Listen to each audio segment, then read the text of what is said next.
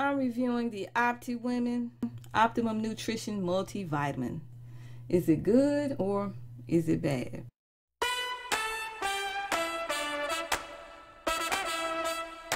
Hi everyone, I'm Evelyn and I'm back with another video. I hope you're having an amazing day. So today, we are reviewing Opti Women Multivitamin by Optimum Nutrition. I had so many high hopes for this product because I use a lot of Optimum Nutrition's products. Let me give you a little bit of background on this product. I bought this product from Vitamin Shop for about $17.99. I believe when I bought it, it was on sale. I tried it, and the reason I tried it is because, of course, the Optimum Nutrition brand, as well as the reviews I had read about it. It has glowing reviews. And so I said, hey, why not try it? This has 60 capsules. It's a 30-day supply. I have about 20 capsules left. I only took these about 21 days or so. I didn't take them all up. And there's a reason for that. I started noticing that I was having some night sweats. Although I'm in my late 40s and things like that may happen, I don't normally have that happen unless I take something like an herbal tea or some type of herb or something, or some oil. I've taken black seed oil and it had me, having night sweats. And after I stopped taking it, I wasn't sweating.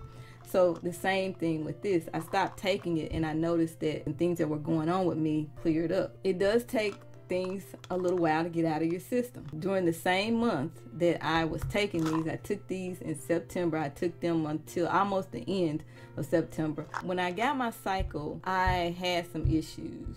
I normally don't have any issues. My cycle is okay. I don't cramp. I don't have heavy cycles. I don't have any of that stuff going on normally.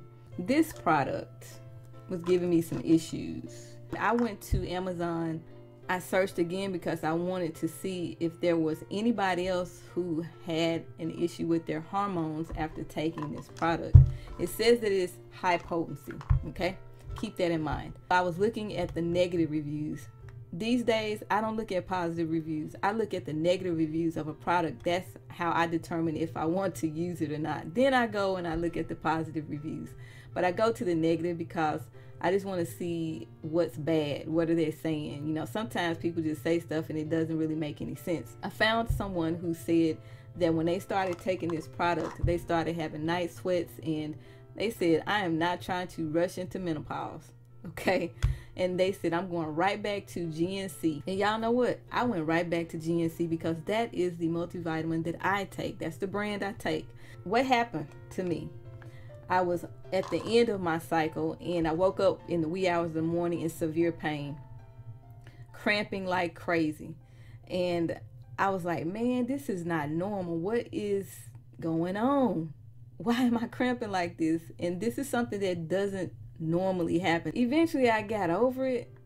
My stomach was killing me and I threw up. Once I threw up, I was okay. I was having sweats too. Like I was getting cold and hot. I'm like, what is going on? Hormonal imbalance. That's what was going on. If you look at the ingredient label on the back of these vitamins, you will notice something. You'll notice that there are herbs in this vitamin. Again, it says on the front, high potency. Let's see what type of herbs are in this vitamin. Don Quay, chasteberry, Garcinia extract, Uva urcei, horse chestnut extract, alpha lipoic acid.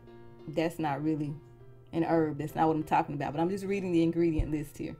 Butcher's broom powder, osteovone, grapeseed extract, deodorized garlic, citrus bioflavonoids, soy isoflavones, lycopene, lupine, alpha carotene, cryptoxanthin, and zeaxanthin. It has Don Quay in here.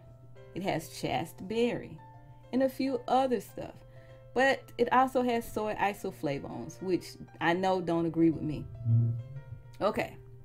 Don Quay and chasteberry are for women's female health. It kind of messes with the hormonal things. If you have issues with your menstrual cycle, then those herbs can help you in some kind of way. Just look it up. I'm not going to go into detail about it, but do know that it affects your hormones. I found someone on Amazon who had some issues, and I said, well, I'm not crazy. You know, I'm not by myself. My experience with this vitamin, it was a no-go for me, and I went right back to my tried and true GNC Active Women. That's what I use. This was a no-go. I'm sorry, Optimum Nutrition. You know, I love your protein powders and your amino energy stuff, but this right here, Thank you so much, and I'll see you in the next video.